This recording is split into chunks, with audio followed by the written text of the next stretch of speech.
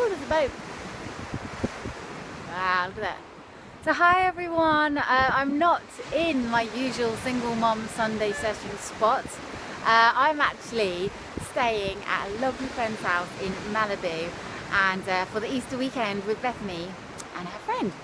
So I wanted to still do my quote of the week for Sunday and for Easter Sunday, and this is one of well, this is a quote actually that I do have on my wall because I love it so much. And it is, see, I always come with notebooks wherever I go.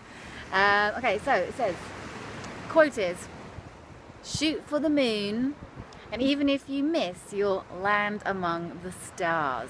And that's by Les Brown. So thank you, Les. I think that's a wonderful, wonderful quote.